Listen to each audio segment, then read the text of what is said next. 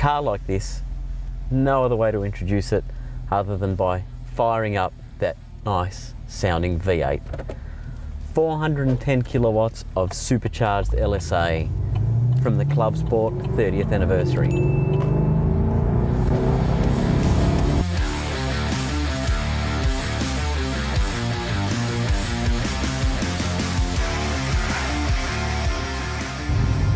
We've all had that car we've regretted selling. I've regretted selling quite a few of mine, but one of my loves was a Clubsport. It wasn't quite a 30th anniversary, it was a VS from back in 1995.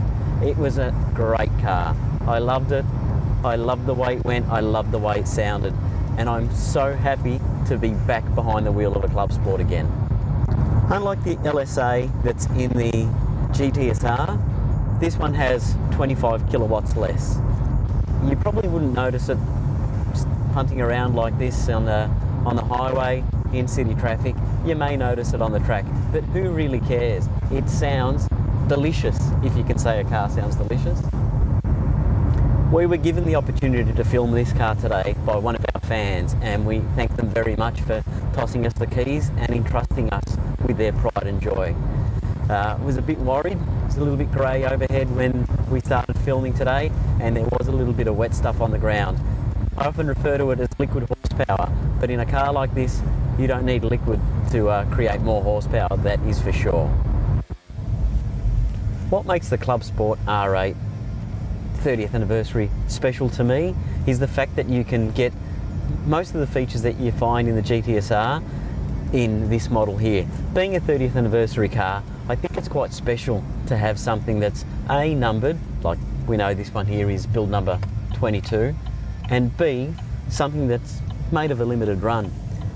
HSV threw a fair bit into this. It's got torque vectoring, which is one of the features that's standard in the GTSR and the GTSR W1. It's got the LSA, it's got all the good bits like the head-up display, the nice feeling steering wheel.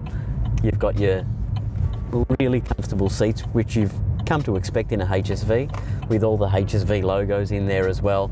Some extra special highlights. It's just highlighting the 30th anniversary, so you've got your HSV 30 on those front guards there, in the door sills and even the floor mats.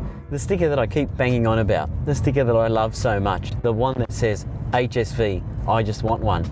30th anniversary doesn't get that sticker, it gets a special sticker of its own, one that just says HSV 30. Enough said. VF Commodore, or the Zeta platform, gave us a couple of really good bits. One of them is push button start, which I think makes a car that little bit extra special, and in the automatic versions of these HSVs you also get remote start, so you can sit outside the car and start it remotely and enjoy that V8 burble.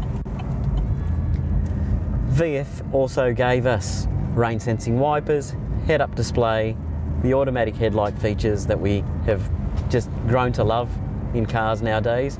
Again, we've got the dual zone climate control, adjustable between the driver and the front seat passenger.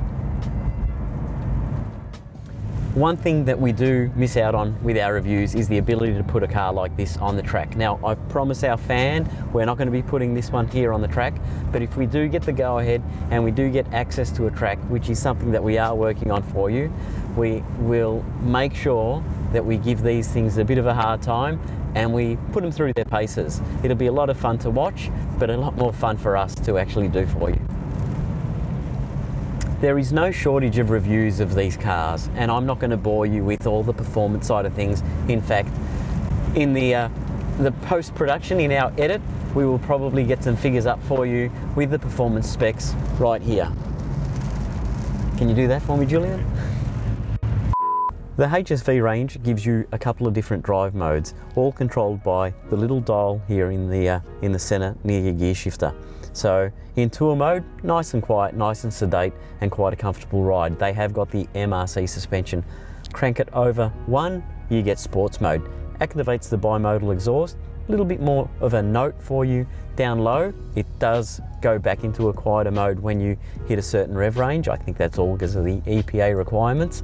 It also opens up a little bit more cold air intake, and I'll give it a bit of a blip. Not sure if you'll pick it up on the audio here. but it does sound that little bit better and it does give you that crackle. Then you've got one more choice, and that is performance mode. Performance mode obviously gives you that little bit more tweak with your gear changes. It makes your steering that little bit heavier, even heavier than what it would normally be like in your sports mode. Tour is again just that little bit lighter, and it does change the way the stability control of the vehicle works. You can switch all those modes off by keeping your finger on the traction control button or the ESP off button, and they'll then disengage. So now we have no traction control, we have no ESP, and we can have a whole lot of fun. But I promise you, we won't be doing any of that today. The HSV Clubsport 30th doesn't miss out on big brakes. You get your big 4-pot brakes, and you can option them up to a 6-pot if you wanted to. They are a nice big 20-inch wheel, and they are exclusive to this range. They're the Rapier, and they're nice black matte. They look the part, and again, you catch a glimpse of this car driving past a window, you can't help but look at it.